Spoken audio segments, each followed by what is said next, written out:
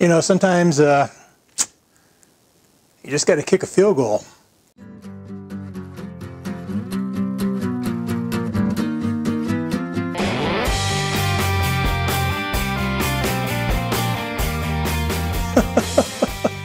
Well, if you don't know what a field goal is, let me clue you in. If you're not in America and you don't understand what a field goal is part of American football, and it's sort of the participation trophy of the league in a game.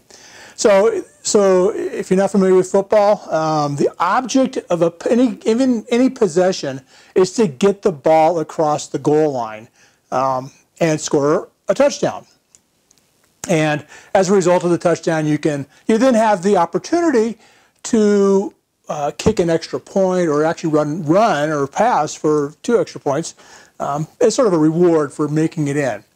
If you don't make it, though, if you fail, they say, oh, well, you know, you can kick a field goal. That's okay. Just go ahead and kick a field goal. Field goals are worth 3 points. Touchdowns worth 6 points. I personally believe field goals ought to be eliminated from the game. I hate field goals. I hate the idea of a field goal. If you win a game on a field goal, you don't deserve to win. That's my opinion. And while we're saying opinions on football, stand up. All right, so this is my field goal. This is my field goal.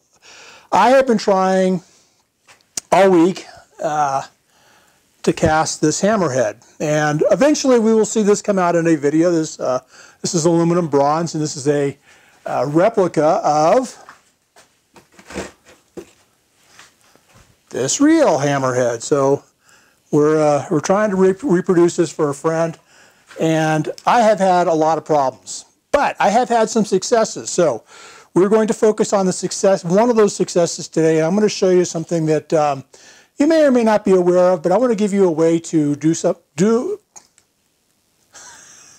I want to give you a way to be able to create sodium silicate cores with just stuff you can buy at the local home improvement store. So let's go over to the bench and I'll show you how I've been doing this.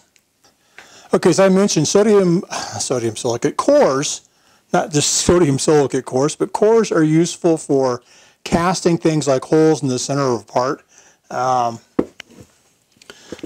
For example, if this is made of wood, but it fits the hole, and I can use it to fill this part in while I pour metal around it.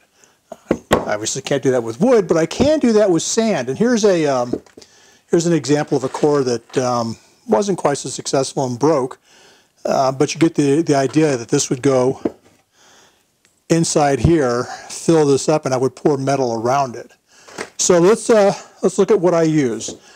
First thing I have is just ordinary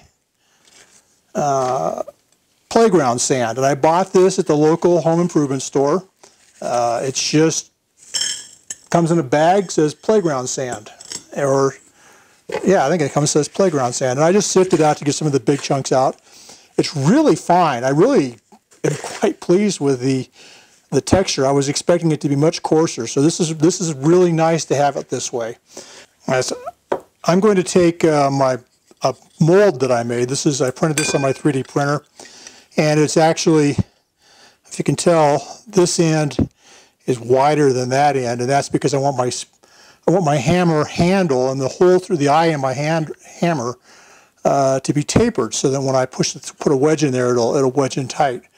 So basically, all I have to do for this pattern is just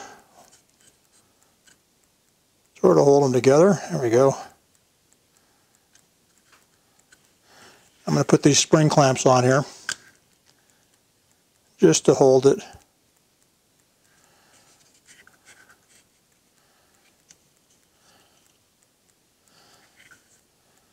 Like that. And then the next thing I'm going to do, I'm going to fill this thing up so I can get an idea of how much sand I really need. So there's that much. I'm going to put a lot of this back into the bowl because I don't want to turn it into sodium silicate sand. Okay, so now we've got a rough measure. I've actually got more than I need here. Next, I'm going to take this stuff. And this is what I bought I bought this from the local home improvement store. I got this from the orange one. If you're in the States here, you could also get it at the blue one or the red one, depending on which store you prefer to shop at. But it was cement floor sealant. Nowhere on this jug does it say sodium silicate, but it is. If you go out to their website, you can find that out. So I had some gloves. I'm going to put gloves on just because, yeah, it gets a little sticky, and I don't want to deal with it on my hands when I'm trying to do other things. So now I know from experience that I need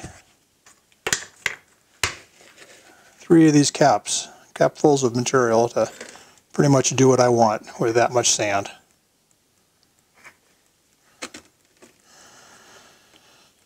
And if I have time, I may do an experiment. I may use more and see if we get a stronger core out of it. All right, so all I'm going to do now is just mix it up with the sand.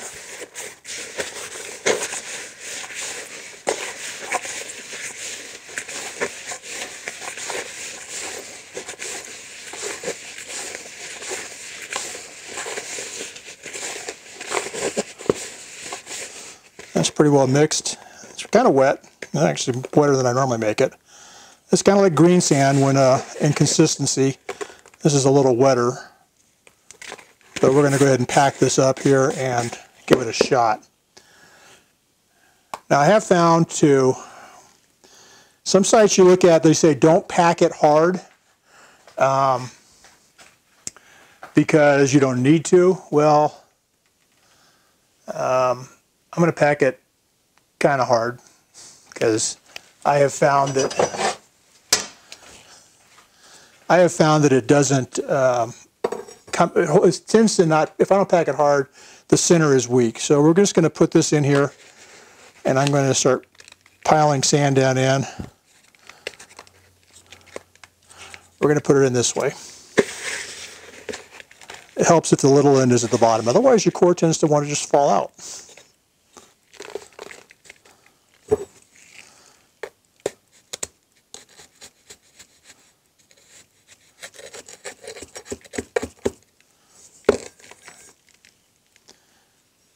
See what I mean about it being sticky. And there's a reasonably good working time with this stuff. It doesn't start setting up right away.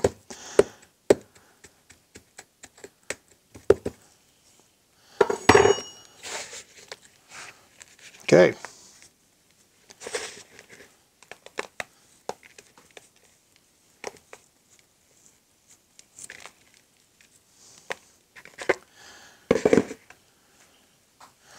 All right, the next step that I do, and everybody does this, I think, with sodium silicate, is you bathe it in carbon dioxide in order to get it to cure. So what I'm going to do is I'm just going to take this out of the mold and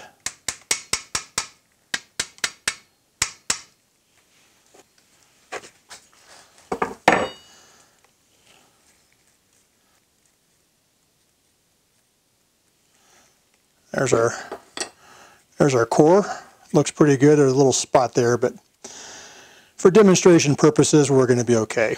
Now, I don't have, like I'm sure a lot of you don't have, I don't have a bottle of carbon dioxide.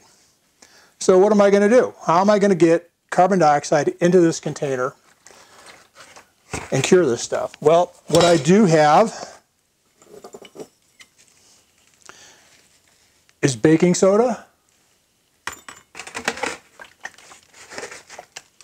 and vinegar.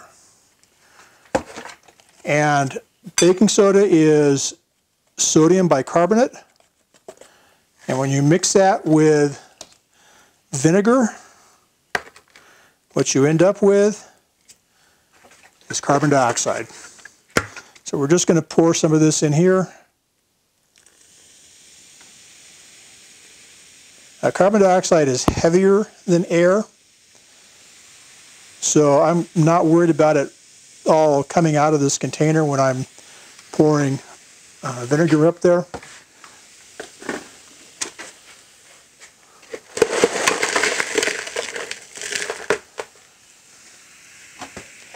And I'm just going to set a lid on here for a short time, maybe half an hour or so. And we'll let that harden up, and I'll come back and I'll show you what we got. Okay, I don't know how long it's been. I went in the house, I watched a video from Chandler.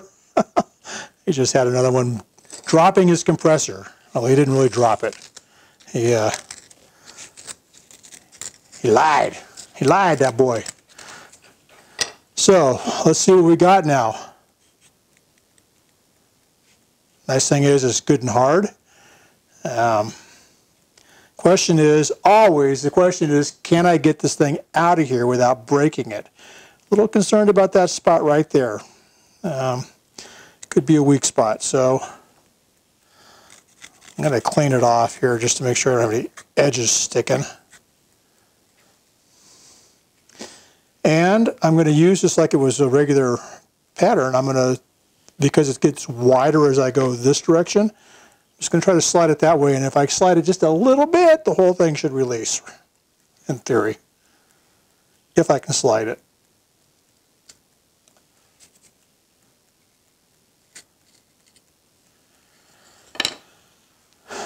And there's a core. Pretty nice core. That would make a really nice hole in a hammer.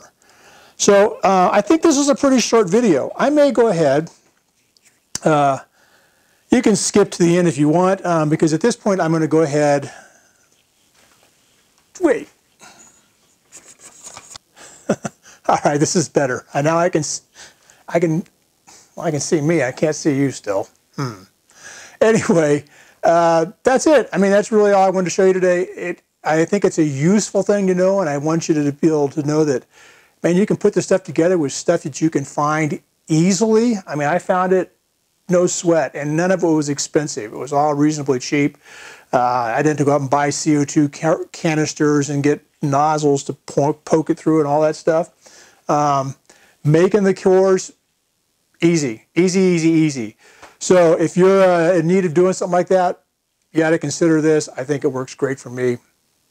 And I think I'm going to end it there. You guys, you have a great day. Oh, I forgot. If you want to subscribe, there's a subscribe button right over there. Right over there. Take care. Have a great day.